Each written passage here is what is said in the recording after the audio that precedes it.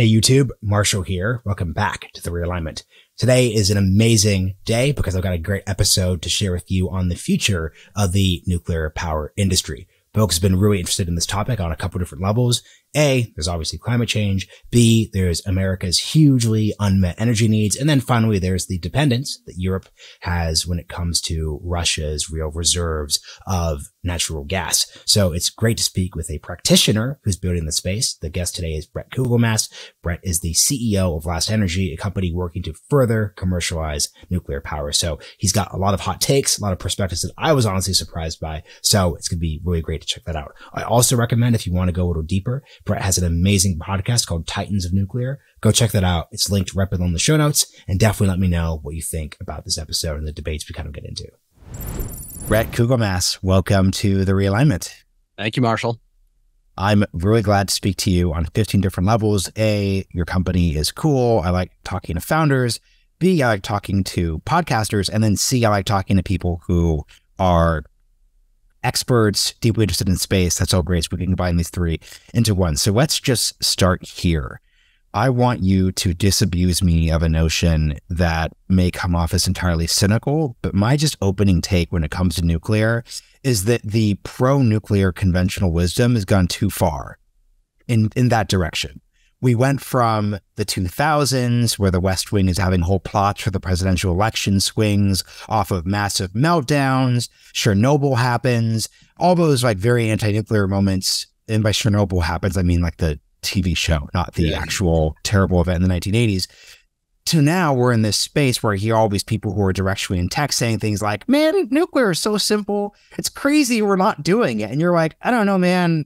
My DC bullshit detector comes in because DC, I'd love to hear what DC teaches you about this because you're DC based. Because DC actually teaches me that rarely, if ever, are things actually straightforward. So rarely is it as simple as nuclear is this perfect solution. And, you know, we're just all these NIMBYs and these environmentalist hypocrite libs who just won't accept it. So like, that's just kind of my take. I want to find balance. So help me find balance. That's a rant, but I've been, this has been building within me for like the past year, ever since basically the natural gas, Ukraine war conversation started. So yeah, let's just hear it. What's the balance look like? Yeah, so you're probably not going to get balance from me, but you are going to get a very heterodox opinion that disagrees with virtually all other pro-nuclear people. So what I mean, like, listen, if you just think of what nuclear is an exploding star that was stored inside little batteries that are known as atoms. Okay. Like the amount of energy that is within an atom when you split an atom is like 6 orders of magnitude greater than when you release a chemical bond. So, and then people in the 60s, when they talked about like, you know, everything going nuclear and this, like in the world, like the Jetsons like world that they portrayed, like based on nuclear energy, like it was foundationally, principally like correct in the sense that you can't even come close to doing as much in the physical world with so little stuff unless it is nuclear powered. Okay, so all that is right. Can you talk about what that 60s vision would have looked like? It's always helpful to ground it. God. I mean, I heard somewhere, I've not been able to validate this, and I've heard it one way with JFK and one way with Nixon, that like as part of their like opening salvo like campaigns was we are going to go 100% nuclear. We are going to build 1,000 nuclear plants in this country. Like that was their vision. Once again, not verified, but I've heard that several times. Yeah, enthusiasm was incredibly high. We just, you know, dropped the bomb at, you know, in World War II. You know, people realized that like what, you know, like the fundamentals of this power. And then Eisenhower was like, okay, but there's so much more we can do with it.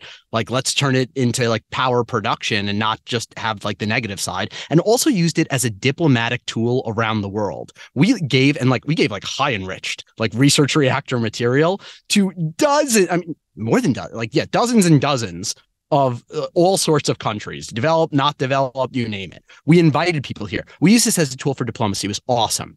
And I have a funny, like, personal story about this as well. Yeah. But I ended up, like, through my podcast, Titans of Nuclear, where we've interviewed like 400 people so far. I interviewed this guy named Kunmo Chung once. And like, so when South Korea was like super poor after their war, their economy was just totally devastated. But as part of this cultural exchange, scientific, academic exchange program, they sent their best and brightest students to America to learn about nuclear technology and then bring it back to their country. And like, if you look at what's going on in South Korea today, their industrial growth was powered by having that consistent, cheap baseload power. And like Kun Mo-chung was responsible like for his country's success through nuclear energy. But just to, I mean, I guess I lost track of where we're going because there's just like so much interesting to the history of it. But if we look at what happened, oh, you asked me about what did that picture look like? Yeah, I mean, the picture is, I mean, they used to say too cheap to meter. And then now that like that comment is like derided in today's culture is, oh, like how silly were they? But no, that was the correct vision. And by the way, that is the vision that we can still have today. So yeah, once again, you're not going to find balance for me. You're going to find the claim that we can have energy 100 times cheaper than it is today, 100 times cheaper than it is today.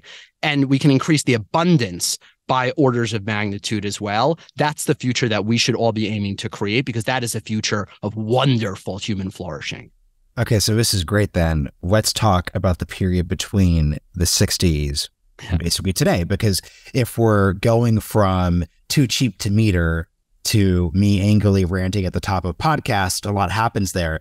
Like, just give us your telling. Like, how do you understand that history? Like, what happened? Yeah, so I blame, and I'm probably the only person on the planet to do this, but I blame the nuclear industry solely for its own demise, for people's negative perception of nuclear, and for its own economic hardship. I blame the nuclear industry itself. So sorry, there's going to be a lot of interruptions because I'm learning a lot of this stuff. So it's me just like inquiring. We're doing it kind of like back and forth. When you say the nuclear industry, can you define the nuclear industry? Because, for example, because this is actually really key. Is the Soviet Union running a horrible practice in, then Soviet Ukraine? Is that the nuclear industry? That plays a huge role in public perceptions of nuclear. So define when you say it's their fault too. Okay, that's perfect. Okay, so let's look at what the nuclear industry was back in the late 1960s when it was most successful. When it was most successful, a utility like Duke Energy had a bunch of power plant engineers on staff. They would design a power plant. It could have been a coal plant, or an oil burning plant, or any of the plants that they were building at the time, or a nuclear plant. And then they would go to a nuclear vendor, an OEM, who would give them a reactor, sell them a reactor. And that reactor was only worth, let's say, $50 million. And when they had this model in 1968, you had the cheapest, fastest, easiest to build nuclear that ever existed. So the nuclear industry at that time was very small. They were building nuclear reactors. And then there was the broader electricity industry, the utility industry that was responsible for generating assets. Okay. Sure. Now it's actually the market incentives that are the most key here. So utilities at the time, due to the way that the regulations were set up, they were on a cost plus basis. And so their profit was capped at, let's say, a fixed percentage. And therefore they were incentivized to build as much infrastructure as humanly possible in order to increase the amount of revenue that would come in. So they didn't want to keep prices low. They wanted to spend as much money as they could get away with. Okay. This is part of the downside to when you have, certain types of regulations set up in certain industries that are historically monopolies. If it's not done correctly, you incentivize the wrong behavior. So from the period of 1968 to 1978, they just kept building the nuclear plants bigger and bigger and bigger in order to spend as much money as possible. Okay. So the cost went from, in today's dollars, roughly $1 billion for a gigawatt to $10 billion for a gigawatt. However, this market system did have safeguards in place. The public utility commissions could say, no, this has gone too far. And so in 1978, by the way, this is the year before 3 Mile Island. In 1978, the public utility commissions across the country started canceling all the contracts that existed. So 200 contracts were canceled before 3 Mile Island. So anyone who says that 3 Mile Island is responsible for the demise of the nuclear industry has their timeline totally backwards. But it was key to now defining your exact question. What is the nuclear industry? So the nuclear industry as we knew it, the one that sold a widget, the one that sold reactors, died in 1978. And a new nuclear industry was born. One that did not sell nuclear reactors, but that sold fear of nuclear. quick pause. I know this is deeply unfair to you because you're telling a story here, but once again, I have so many questions and I kind of want to like take it like that. Go for it. So let's pause there, right? So 1979, 1978, new industry. Key point is they're selling fear of nuclear reactors. So you're basically telling this story that's very American centric, right? You're talking about Duke Energy, talking about those places. But me being Marshall, the generalist podcaster, if I think of my image of nuclear reactors around the world, they all seem to be the same size. And the dynamic that you're describing is one where there were specific market dynamics in the United States that drove the construction of those underlying dynamics into a certain direction that made it cost too much. But like the Soviet system was like a military one, wasn't like civil. So like, let's put aside like the market for a second. That's like a military project that had civilian applications. French have their own system. There's obviously like, the Iranians and the South Koreans. Why would it be, let me better revise this. Basically, like my understanding though, is that everywhere this expensive dynamic occurred. But you told the story as if it's about American market dynamics. Yeah, so correct my understanding. Yeah. Okay. So we'll get to part 2 of the story, which explains how costs increased everywhere. Because actually, in many different countries, their first few nuclear buildouts were cheap. Nuclear is this weird, very weird thing, but we explained it with this market incentive. It has a reverse learning curve. Normally, when you build more of something, it gets cheaper and cheaper. With nuclear, it got more and more expensive virtually everywhere you went. The first few that anyone built, like fully operational, fully worked, no problems, were the cheapest, and then they just kept getting more and more expensive. Here's what happened. So it's like it's a public good. It has the dynamic that healthcare in the education system has, which is a disaster. Yeah. And then also, by the way, keep in mind there's a phase lag between what happened in the US and what happened elsewhere, because there was a lot of licensing of nuclear technology from the US companies around the world. And so there was just always this, like, we would do something and then it would go abroad, like usually by a decade. Okay, so here's what happened in 1979. So you have 3 Mile Island, and all of a sudden there's like a call to action. There was a new nuclear regulator that was in place just 5 years prior, which now the incumbents saw as a tool for regulatory capture to support their what was a small business, and would soon dwarf their earlier business. So in addition to selling nuclear reactors, these companies, as is often the case for OEM manufacturers, is they would have another business selling services, long-term service contracts, operations, and maintenance. So they still had a relationship with the utilities and the physical assets that they previously sold their original widget to. Okay, now once their contracts died for selling widgets, this was their only business, the services business.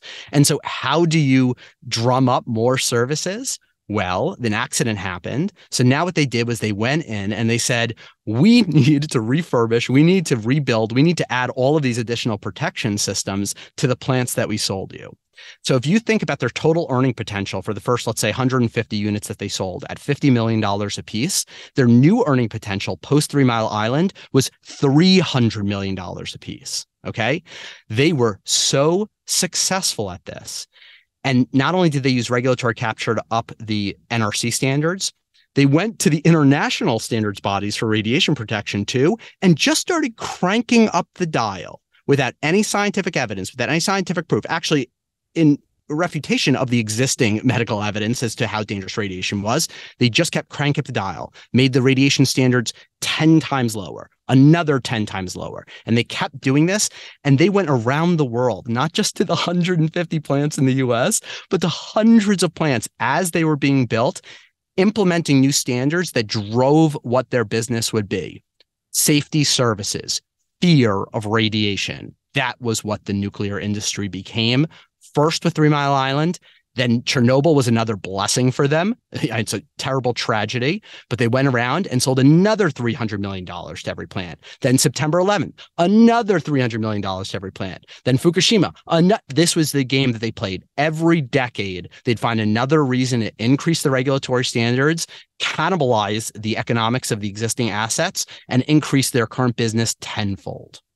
Okay, so more questions come from that. So number one, I'm going to defend the brave men and women of our 1970s era nuclear industry, right? Just asking a follow-up. To what degree, obviously they have like a profit incentive, they would want to do these things, it's a good business, but to what degree though were they actually responding to politico market conditions by the focus on safety? So for example, nuclear power is unique and that it's deeply tied into, once again, in the case of like the Soviet Union, obviously like the military, but in the US, like the Department of Energy, et cetera, et cetera, et cetera. So I could just see a world where someone says, look, like, are we making money off of these like increased standards?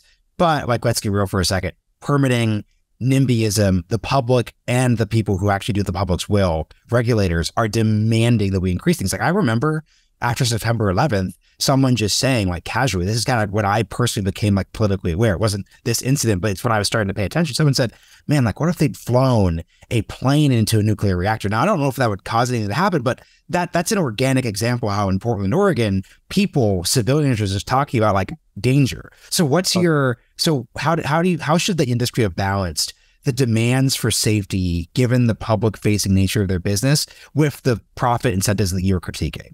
Yeah. So, by the way, I don't think any of this was intentional. I don't think there were board members sitting around in a room saying, hey, let's like pivot our business model to this. I think this is all just like a natural response to incentives. Fascinating. And it took place over the course of decades. So slow. And I don't think anyone really even knew what was happening. I just think they started seeing one of their business is start growing the more that safety regulations were in place. And so they naturally started lobbying for higher and higher safety standards. And by the way, you're absolutely right. They're responding to there's a public component as well. But what would a normal industry do, or what would an industry do whose incentives were otherwise? They would combat public perception or misperception because, quite frankly, the fear of radiation is just like totally distorted based on the actual health impacts of it. I'm going to ask you a follow up about that after you give this answer. Yeah, I would be happy to get into that. Yeah. But they were just, instead of finding a way to quash it or counter market against it to sell more of their widget, that part of the business was long dead. They don't even have marketing people that would even suggest that at the company. All they know to do is say, you want it. Any part of the public says they want it safer, even if it's a small minority, they would amplify that message because that was their business, selling safety systems. Okay, so then the next question, let's actually just talk about, once again, let's go back to the 70s. Like, what would you define as the state of nuclear safety in the 70s? Because once again, like this is the problem with the timeline, right? So you have three things. You have like the China Syndrome movie, you have Chernobyl, and then you obviously have 3 Mile Island. So like there is just this specific time period where I think it should be noted this concerns happen. So like just assess how unsafe and safe were things in that context. Yeah. So I'm going to say something that's going to be like rather shocking to your audience as well. So first, let me like just peel off Chernobyl, which is like this big graphite block, totally different physics and dynamics. And it's actually, we had some of those here in the US too, by the way, and also ran that exact same experiment in the US like a week prior. So we can talk about that later, but totally different reactor system. It's actually used to make plutonium, and a consequence is making electricity as opposed to like a true power plant. So let's just look at water-based power plants, what they call light water reactors, or heavy water reactors. And within that, you got pressurized and boiling. Okay, but most nuclear power plants are water-based reactors. Here is my claim, which is going to shock you and your audience. There is no potential hazard from the meltdown of a water-based nuclear power plant. Zero potential hazard. I am not saying that it is safe or not safe. I'm saying it was never dangerous to begin with, even if you remove every single safety system, as was the case empirically demonstrated by Fukushima, where we had 3 core meltdowns after one of the biggest tsunamis in the world took out every single safety system, including the roof, and there wasn't a single injury due to radiation. So what happened to Fukushima then? What happened in Fukushima was there was a tsunami that killed 20,000 people and 3 nuclear reactors that had total meltdowns and couldn't manage to hurt a fly.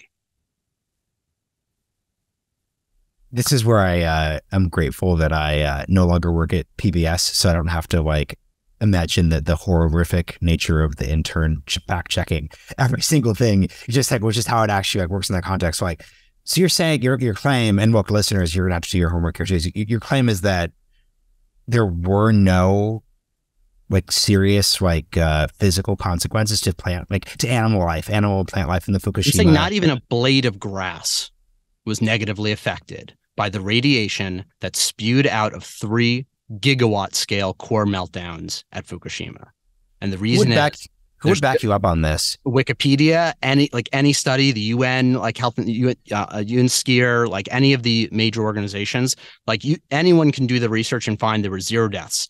There was one payout for a death that happened 4 years later from a worker who had lung cancer, but 0 attributable injuries to Fukushima. And by the way, it makes perfect sense. It totally defies our cultural wisdom, by the way.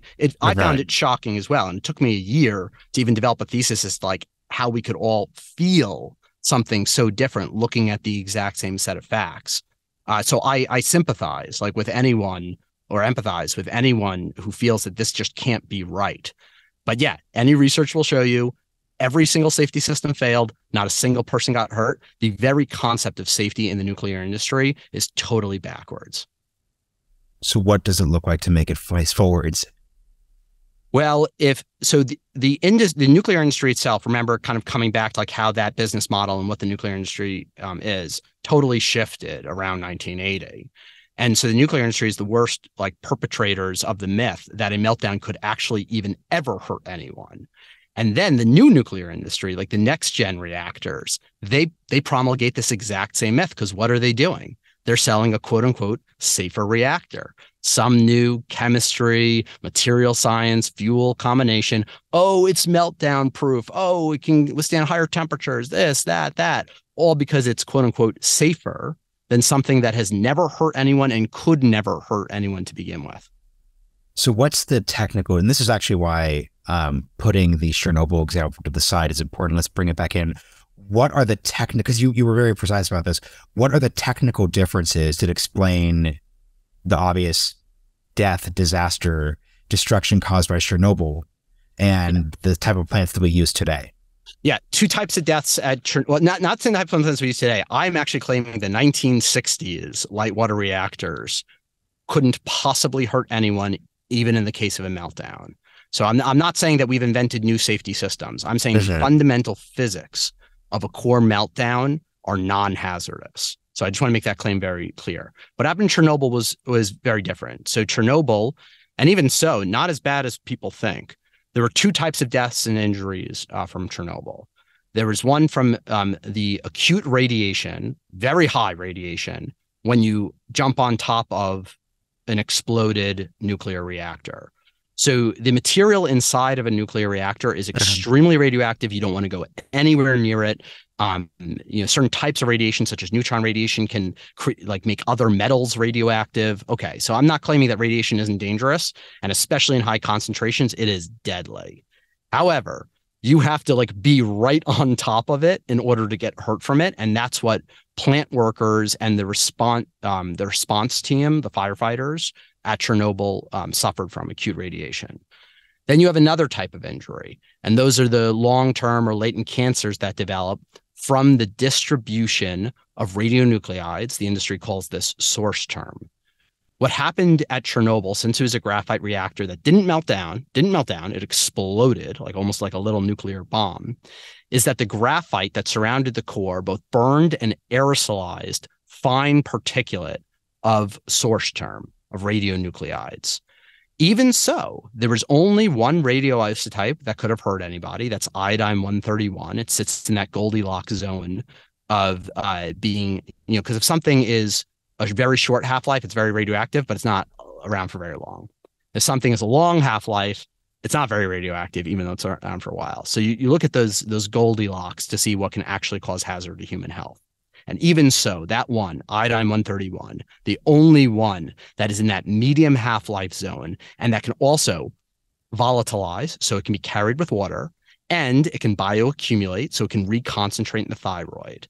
Even that one only affected kids. Now, this is very sad, of course, but affected kids in a very narrow age range in a poor area that had thyroids that were under iodized, because they didn't used to put iodine in the salt in Soviet Russia back then.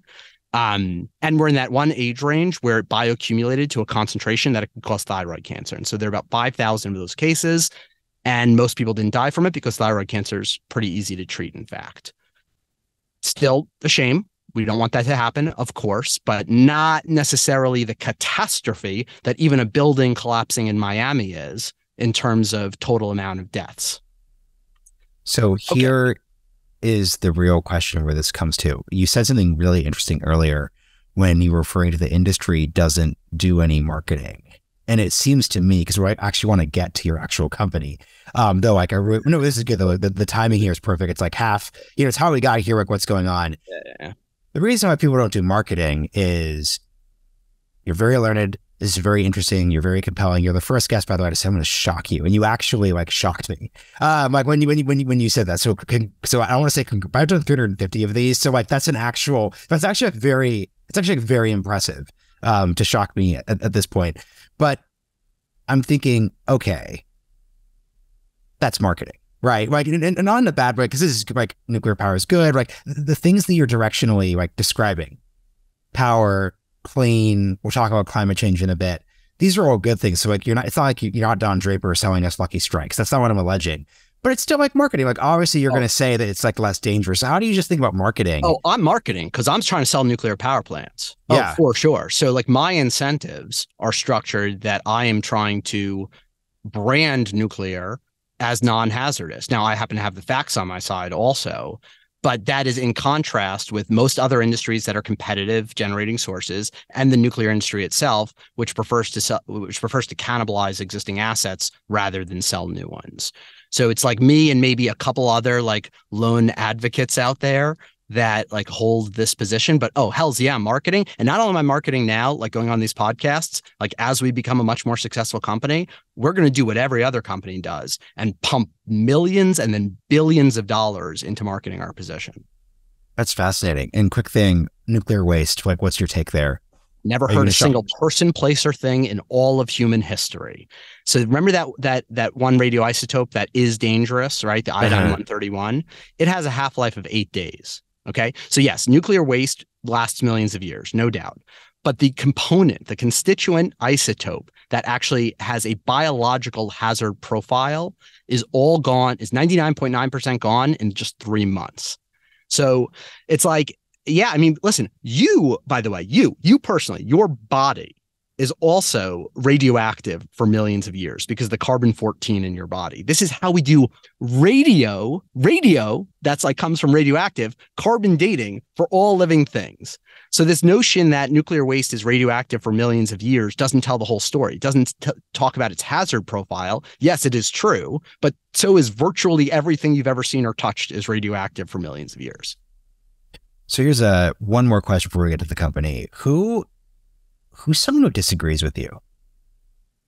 You're very, very confident. And I think that's a good thing. People should be confident, right? But you know what's, I'm loving this conversation because what's interesting is that like, and look, I interview a lot of like Web3 founders, so used to people who are very confident telling me something I don't inherently agree with. But you're clearly like very studied on this topic and you are confident in your company. Which is an interesting you could be a think tank fellow, right? Like you're in DC, you get how that works. This is a unique combination, but who is someone who is in your mind, you respect, would say like, yeah, I think he's off about some, not everything, right? Because it's a component, but like who disagrees with you? Rather than give names, do you just want me to steel man the other argument? Whichever you're comfortable with. Yeah, I mean, essentially, listen, if you're looking at Bret and saying like this one guy has this one opinion and nobody else resonates it versus like every radiation standards body that exists out there, right? Yeah. And all other nuclear experts, right? Like the entire nuclear industry that might disagree with me. You can say like it would be totally illogical of me to be compelled by Bret's argument or like just agree that Bret's argument is correct versus 99.9999999% of other professionals in this area. And the only way I can explain that is through the history and through the incentive structure and through also just encouraging people, hey, go back to the root data. Like, don't trust me. Do not trust me. Please don't trust me. Instead, just go to any single radiation study that's ever been conducted, read the report, and then see that our standards are 3, in some cases 4 orders of magnitude more severe than they need to be based on the actual medical evidence. Okay, so let's actually talk about your company then. So, we're in the state we're at. We see the disasters for the industry, 70s, 80s, and then kind of like the long slide into financialization. what is your unique contribution beyond just like your opinions to this? Because that's what makes it really interesting. Like what are you adding to this status quo, which in many ways doesn't work in your perspective? Yeah. So like 5 years ago, I set out to solve climate change. I just sold my previous company and was like, all right, now I have like the resources and the know-how to go after big problems. So let me do that. And so I started a research center. That's when I first discovered nuclear, like 5 years ago. I'd never met a nuclear engineer in my life, had no affiliation or interest in the industry whatsoever, but just started talking to people throughout the energy industry and realized just something was so wrong here. Then I started the Titans of Nuclear podcast to be able to like get access to the industry and figure out like exactly what was wrong. I took 865 meetings the first year, subject matter expert interviews. And then we've created 400 podcast episodes based on those people and others over the years as well. And then I was invited to give lectures at universities that second year, meet with heads of state in some countries that were doing nuclear rollouts because I'd established myself as an authority through the podcast. So I started saying, hey, this is what I've discovered. Like, can someone please do this? Nobody was doing it. And so I'm like, all right. And sorry to quote, what is this? Do this. Yeah. So sorry, I didn't actually explain that. So the thesis I developed is that if you want to make nuclear way faster and way cheaper, by the way, those are the problems to solve and good criticisms. So the speed of constructing a plant and cheaper. Okay. Yeah. And cheaper end state of electricity, delivered electricity cost. Those are the problems to go after. Do not try to make it safer. Do not try to address the waste issue. Don't try to address the perception issue, especially the way that people have been doing it. Instead, just tackle construction complexity and cost and timeline and build whatever system like is directed based on trying to solve that problem. Nobody was doing that. So I decided I had to raise some venture capital and build a company called Last Energy, which is now the most commercially successful next-gen nuclear company that exists. We have 55 projects under development across Europe. We have 12 priced PPA contract or 12 units worth of priced PPA contracts across Poland, Romania, the United Kingdom. And what we are doing is we are factory building micronuclear reactors using the existing technology and using that factory building process, just like Ford did back in the day, in order to mass manufacture and bring costs down that way. And explain the significance of the mini aspect. When you say mini, I think of like a Mini Cooper. I don't think we're talking Mini Cooper. We're talking Mini Cooper sized, right? Like, how should we think of the significance of the miniature aspect? Yeah. So if you go to lastenergy.com, you can see a cool scrolling animation that shows exactly how the plant comes together and the size. It's about 75 shipping containers that are stacked, 3 rows high, essentially. And then we've just buried the nuclear reactor underground. It's a little more expensive, but is the simplest way to overcome any licensing obstacle in terms of proving that you don't have movement of source term, movement of that radioactive material, even in the worst possible case scenario. It seems pretty obvious, just buried underground. Teller said, hey, let's just bury nuclear plants underground. But the new nuclear companies don't want to do that because then they can't sell their fancy reactor that's quote unquote meltdown proof. So because this is helpful because I think there's a lot of discourse around how there's like a nuclear renaissance without requiring you to shit talk anybody. What are the like alternate models that for example, the way you're describing this, it sounds as if there are a series of companies or utilities or whatever who are basically unveiling big reactor 2.0, safer, easier than ever. Is that basically what the contrasting vision for what this is? Yeah, the contrasting vision is you have to radically reinvent the physics, the chemistry, the material science, the reactor itself. You start with the reactor. You reinvent the reactor. It's going to have all of these great attributes, and this is going to be what resuscitates the nuclear industry. And in fact, I think that they're shooting themselves in the foot by disparaging the old nuclear industry, because you don't make people feel that something is safer or better by telling them it's safer or better. As a matter of fact, all you do is reinforce the underlying notion of a hazard by constantly referring to safety. What they're all doing is taking tons of government grants. We will not touch government grants as a policy. They take government grants. They live off of that for sometimes decades. Sometimes it's hundreds of millions of dollars. Occasionally they get a billionaire philanthropist to back them even further. And then just keep that paper reactor vision going for as long as they can. What do you mean by paper reactor? Paper reactor is a term used in the industry to describe a reactor that works perfectly on paper, but is never realized. It's never built in the real world. Because a combination of too slow, too expensive. Is that the once again, that's the gap you see? Well, I think, listen, not to, I do want to offer a caveat on my with seeming disparagement of the competition, because I know many of these people and I really like them. And I think they have great intentions and they're brilliant. And I'm sure the reactors will work. The problem is when you first sketch something out on paper, it doesn't include so many practical realities. Let's say about like supply chain. It's like, okay, you just say you're going to pump molten salts. Well, where's the supply chain for that? Like, where's the pump for molten salts? Oh, you're going to invent it? Do you know how hard it is to invent a pump on top of a reactor? Like water-based pumps have been around for 150 years operating power plants. Like billions of dollars of R&D have gone into something as simple as a pump. And by the way, needed to go into something as simple as a pump. Millions of these pumps have been built. And that is why you can just get a pump off the shelf and it is relatively cheap. You want to change any chemistry, any material science, any physics, you are throwing away billions, if not trillions of dollars in industrial R&D for the standard supply chain. I guess the next question would really be, could you just I feel like Michael Scott, you explained this to me like I was 8, explain to me like I'm 5. Why is this, from your perspective, like a venture scale opportunity, right? Had Mark Andreessen on the podcast. What you're articulating is very interesting. Also, I think in your terms of your story, there's something there in terms of you started with this other company, you sold it, now you're focusing on the hard tech, the deep tech, the quote unquote hard stuff. It's hard. And the reason why a lot of your competitors are getting the grants, because traditionally this was not a space that anyone outside of the public good space, aka government, were willing to fund. How does that work? This seems, we put it this way, this is how life works. This seems so simply obvious that once again, my warning sign as a narrative, watcher is okay, make them smaller, which makes them quicker to build, which makes them cheaper, and use technology we already have.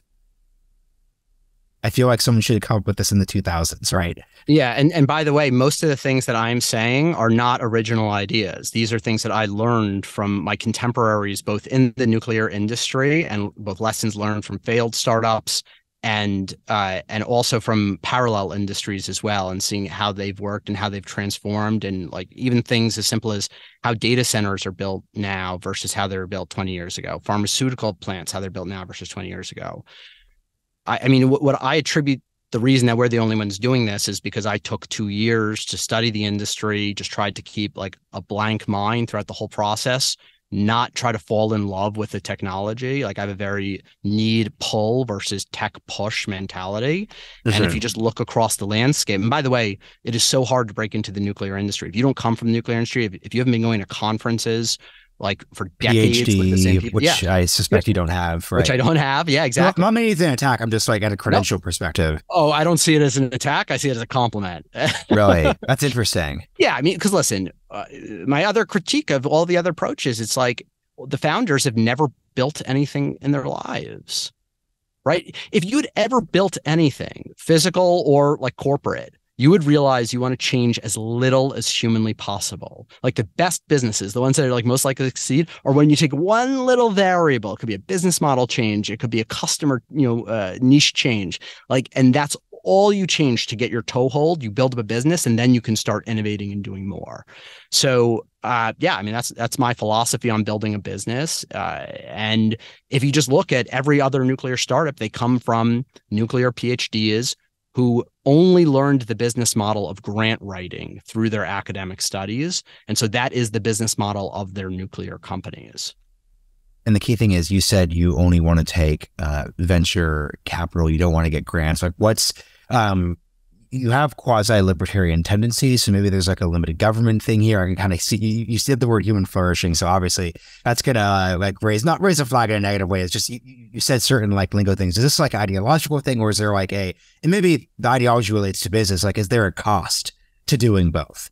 If I'm on your board, I'm like, look, dude, if it's free money and you've got money from VCs, go for it, right? Now, yeah, I think there is a cost. I mean, I see grants, government grants, as institutional poison, like literally poison. It's not necessarily a personal philosophy, though. Yeah, I mean, like, I guess I do lean a little bit libertarian, but from a commercial philosophy, how to run a business philosophy, I see government grants as total poison, right? Like, it actually influences who you hire, what they do, like how you decide to spend money, what problems you choose to go after. I just think it is so important to be like customer centric or stakeholder centric.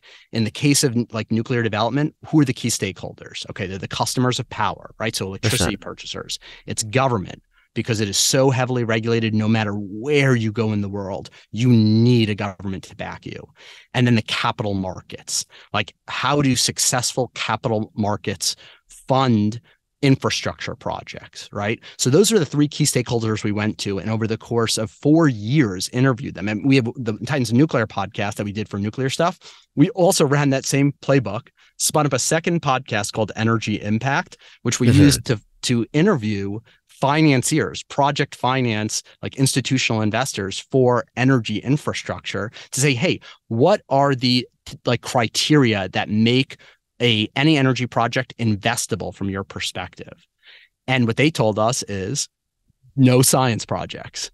Okay. So before I even started a company, that became one of the starting criteria of what we would build. No science projects, because otherwise we can't access $400 billion worth of dry powder that is dying to put it into energy projects. And so, yeah, I'm terrified. Talk about that for a second. $400 billion of dry powder. Yeah. Talk about that, right? Because once again, the conventional wisdom as a podcaster is that it's difficult to fund these sort of projects.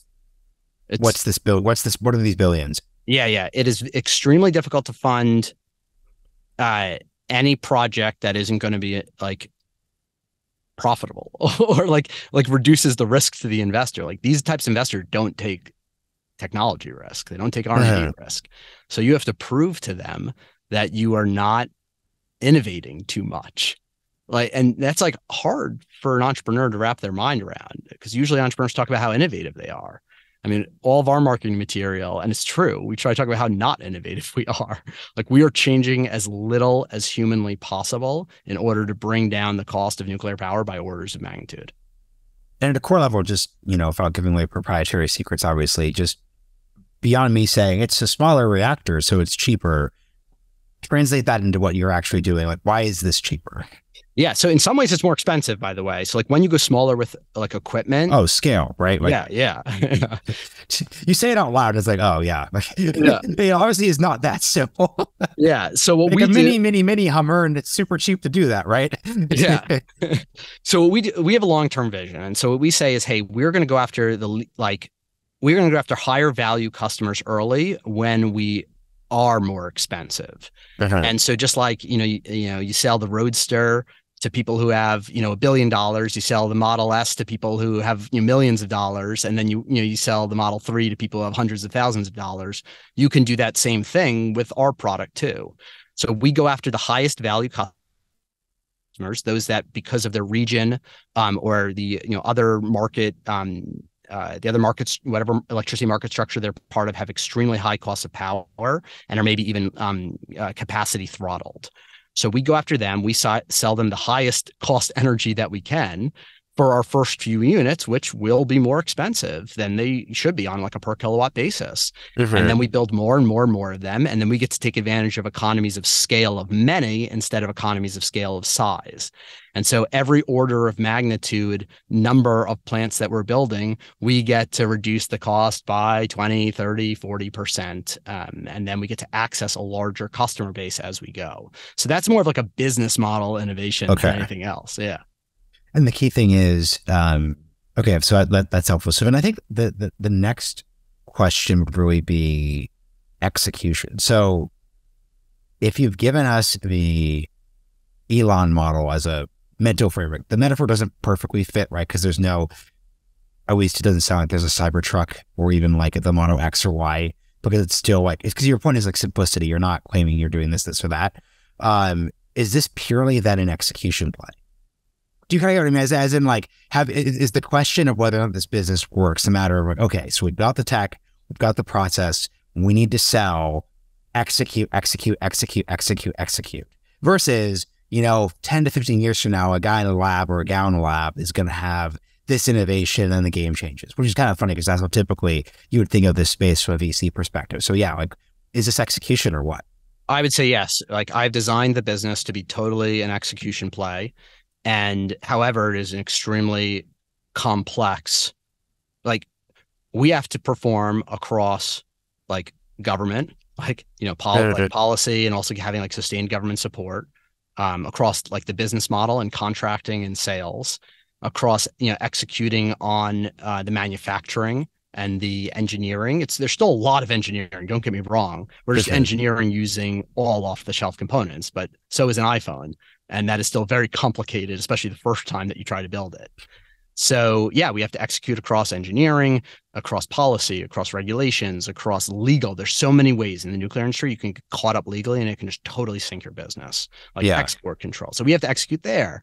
And then financing, you got to execute that. So yeah, there's like 5 domains that are all extremely difficult to execute on, but that we are not trying to do anything too radical in.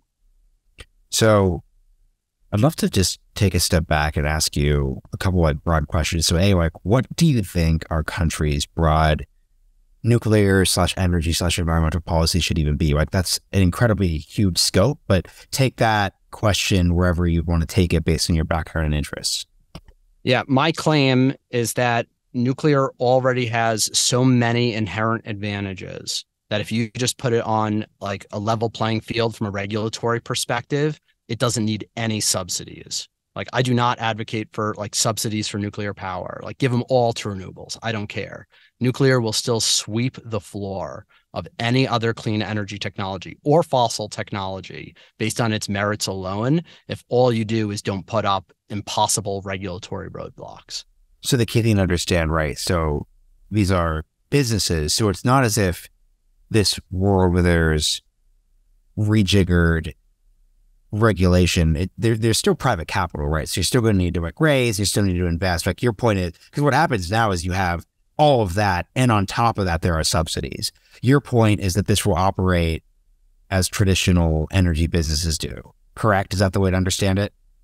I think there's room to innovate on the energy business model in general, but yes, what we are doing isn't any different than what a commercial solar developer might do when they go out and find a factory and sell their PPA and run a private wire to their business. What's PPA? Sorry, I hate when other people do acronyms. You've been good about acronyms, but I have to call you on that one. No, please do call me out every time. So a power purchase agreement. It is a contracting structure that the renewables industry pioneered and is used to essentially sell 20 years, let's say, worth of energy to a customer, fixed rate. And the way, this is so good. Like the way that it divvies up the like who's at risk and the incentives is just like perfect. So your customer can say, I will pay this rate of power, looking forward in my business and like seeing what rate of power I want to pay, but not take on any risk for the build. Like if you don't deliver that electron, I don't pay for that electron. Okay, so that's great for them. Yeah. And the developer or the technology provider in our case, we take that contract and then we bring it out to the capital markets, to institutional investors like private equity. And we say, hey, listen, we've got this power contract. Why don't you do the diligence on our technology, right? You hire your own independent engineers, look over all of our schematics, so you feel confident that we can deliver at the cost that we say we're going to deliver in our financial models. And then you front load the cash for our development. So it's very capital light from our perspective. So they'll give us $120 million after, and then we sign up, let's say, $130 megawatt hour contract with the customer. We get $120 million from the investor. We execute on that, and 2 years later, we start selling power, and those investors get a lion's share of the electricity sales, but it's also very profitable from our perspective as well. I think a couple last big questions. Let's just pivot away from nuclear for a second. I'd love just to hear, because you got a lot of energy, obviously, like at a literal level, but also like you're thinking about these spaces. And to your point, like after you sold your first company, you want to focus on big problems. Like, let's just talk about like the big problem space, right? So had Catherine Boyle on a couple of times, had Mark on, we talked about American Dynamism. Congrats on the American Dynamism 50. It's just a listing of companies in these spaces. I just find the American Dynamism framework, clout chasing on everyone's part aside, just like an interesting one. Yeah. I know a lot of people do. Like, what are your thoughts around just like America? Where, I mean, you're young, like you're a little older than me, but you're still like young-ish. Where do you think about where people should be putting their talent and their energy, just like kind of stuff like that? Because I think the other reason why the framework is interesting and compelling to folks is the kind of point is there's this 2020s period where there's like a whole set of like really deep, really hard problems that if like executed on the right way could lead to a lot of like great things like in the 2030s. That's how I like to think about it. So just like respond to that framework and how you kind of place yourself within this vortex. Oh man, that is a broad question. Yeah, wherever you need to look, you interview people, so you know, but sometimes it's a cop out. But I actually just want to know, like, just what do you think, man? Listen, I don't think we struggle enough. Like, I think we've gotten really soft. I don't think we expect enough out of people. I think like the way the culture has gone is that like we make excuses for people not working very hard. We like try to give people like too much money. We make life too easy for people. And I think from a very young age, like life should be difficult. And what that does is that prepares people to solve hard problems. And so if we want to have like a country that is extremely productive, that is able to like, you know, listen, how much of our talent is wasted on like this software thing or that software, like brilliant people, right? And then like, I mean, yeah, we've heard other, we've heard other figures, criticize this as well. This isn't a new thought, but I just feel like if from an early age, we expect a lot out of people, we put them in hard situations, then over time, we are going to have people that are able to just tackle incredibly complex and challenging problems and maintain our worldwide supremacy, which if we don't actively work to maintain it, we do risk losing it. So I have to ask this because I am a full-time podcaster, one of the softest jobs in the history of social. I even work from home, so I don't have to commute, right? It's not even the 1990s version of me like goes into CNN on the weekdays and there's at least a subway and there could be danger there. So I'm at the peak softness as a media character. So I have to ask the follow-up.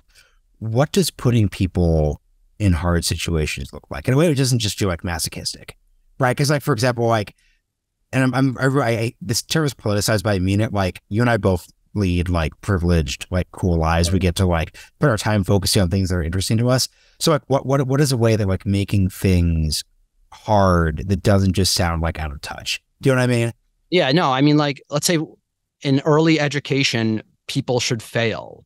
Okay. Like there should be, like people should receive Fs and like test, like the test should be hard. Like our expectation, I use test, but I really just mean like we should set our expectations much higher to create a greater distribution of outcomes and then give people the tools and the chances to climb up that like distribution to higher levels of performance. So, because I appreciate the follow-up because I had an image of, sending children into the fields, and I know that's not what you were saying. I was guessing that wasn't quite, or maybe you're saying that. Well, I mean, I would apply the same. Yeah, I mean, I don't mean like hard labor, but I think difficult physical situations. I would subscribe to that philosophy as well. So let's get your closing thought. Like why, as you really set up, right? You're not out on a limb here because like you have an actual company and you have like investors. So like that makes it sound like you're a charlatan, but you're definitely taking a contrarian stand in terms of your vision and your approach. I guess my main final question would be like, what are some other areas? So like, cause I don't know, I'm really compelled by what you're doing. Cause like, I have all these books behind me and I'm a full-time podcaster. So I always think like, dude, like you should be spending most of your time just like reading and learning about things. So it's actually like really compelling that you sold your company and then just become like a lazy bum. and just kind of like do, I'm sure you know this, like I'm not sure you mean to Austin, but Austin has a not too undecent number of like lost 30 something tech founders. And it's genuinely kind of just like, oh man, just get the job at Facebook again. It's the nomadism isn't that helpful for you. But no, I've been way too rude to way too many people. What's your advice for anyone who just advise me? I want to learn more about things, study deeply. This is the more personal section. Like, what should people be doing? Like, how'd you do that? Well, I mean, you and I probably don't have to tell you this. Like, this whole podcast thing, like, I cannot advocate strongly for it enough for anyone in any business. Like, spend a year and talk to literally as many people as is possible. And what you will realize you've done is not only narrowed in on the right problem to solve, which is probably the most important thing, but at the lowest cost possible, have front-loaded your business development, your government affairs, or any other stakeholder relationship that you need to have in an extremely like non-salesy way. You have developed real meaningful relationships. You'll have learned from them, and you'll have this huge network of people that you can go back to and call on when you need them. I would do this for everything, like especially the medical industry, which is just so complicated. Like Definitely. I have fantasies of like, you know, someone that I've mentored or talked to, like go apply, like go do the same thing for cancer, like interview every oncological researcher you can out there, like put things together that researchers, even within their own space, aren't putting together by talking to thousands of people. You do not have to have a formal education in a space to know the most about it after just a few years. There are a lot of college students, this will be the final question, who listen to this podcast. And when I hear what you're talking about, I'm like, man, I really wasted college. In terms of like having the time, to your point, like when we were talking about wellness, 5 year, that's basically college. Like what would be, if you could go back or like advise or mentee some like college kids, like what would you tell they should be doing if they're interested in this type of stuff? Yeah, well, once again, that's the other great thing about podcasts is like you don't, in order to get extremely distinguished, important, intellectual people to talk to you, you don't have to have like a huge career if you invite them on a podcast. Like it was a little harder maybe 5 years ago when like people didn't even know what podcasts were. But in some ways, it was also easy. It's kind of like harder though. Like you can't do like the virtual thing, like buddy.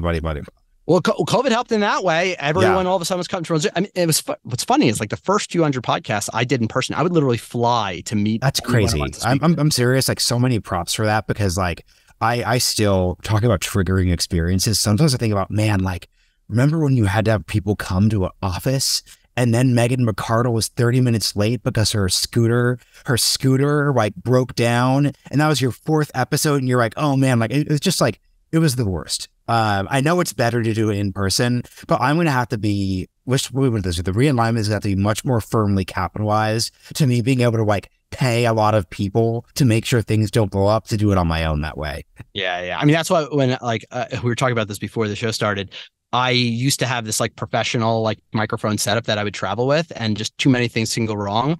Yeah. So at some point I just took my iPhone, like front facing camera, like on a little tripod, like a little gorilla pod. And like, it was a terrible angle, terrible audio quality, but it worked every single time. And I always had it on me. And that made it a lot easier too. But no, then we switched to like the Zoom era and you can scale up that way also. And so, so there's no excuse for anyone in college. If you are passionate about a subject, reach out to literally everyone in that space.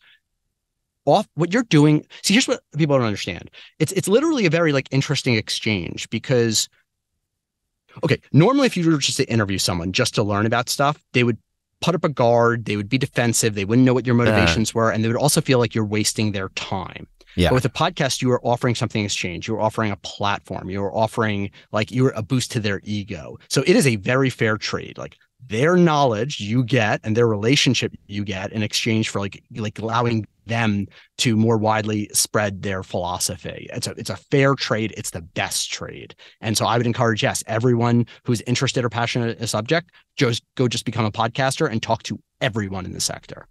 Yeah. And the last closing advice, because this is actually great news people can use. The key thing, what made your early episodes were like your quality, but obviously was degraded. You're in a niche, so it's still valuable.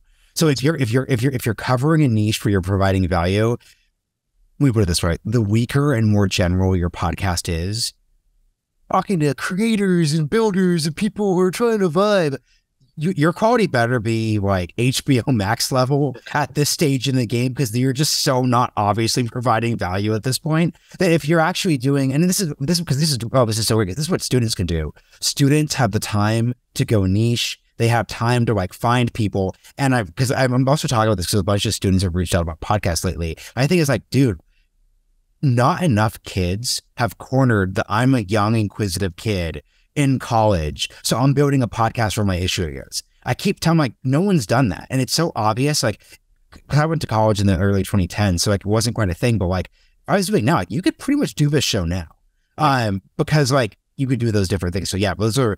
I'm glad we could close. We could both solve nuclear safety and offer podcasting advice. Brett, this has been super. This has been amazing. Can you give people some links to where they should go? You've mentioned 2 podcasts. You've got a website, all the good stuff. Yeah, sure. So yeah, lastenergy.com is for the company. Titans of Nuclear is our podcast where you can learn from hundreds of nuclear experts. Energy Impact is another podcast that gets more broadly into any topic around like building energy infrastructure from the policy or the financial side. So these are some of the places that you can find us online.